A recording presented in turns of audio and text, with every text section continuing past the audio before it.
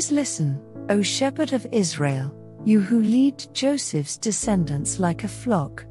O God, enthroned above the cherubim, display your radiant glory to Ephraim, Benjamin, and Manasseh.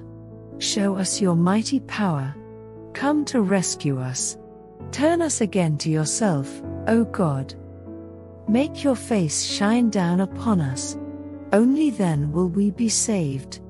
O Lord God of heaven's armies, how long will you be angry with our prayers? You have fed us with sorrow and made us drink tears by the bucketful. You have made us the scorn of neighboring nations. Our enemies treat us as a joke. Turn us again to yourself, O God of heaven's armies. Make your face shine down upon us. Only then will we be saved. You brought us from Egypt like a grapevine, you drove away the pagan nations and transplanted us into your land. You cleared the ground for us, and we took root and filled the land. Our shade covered the mountains, our branches covered the mighty cedars. We spread our branches west to the Mediterranean Sea, our shoots spread east to the river Euphrates. But now, why have you broken down our walls so that all who pass by may steal our fruit?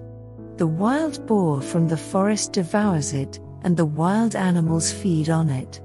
Come back, we beg you, O God of heaven's armies. Look down from heaven and see our plight. Take care of this grapevine that you yourself have planted, this son you have raised for yourself. For we are chopped up and burned by our enemies. May they perish at the sight of your frown. Strengthen the man you love, the son of your choice. Then we will never abandon you again. Revive us so we can call on your name once more.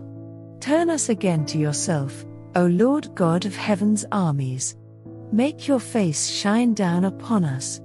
Only then will we be saved.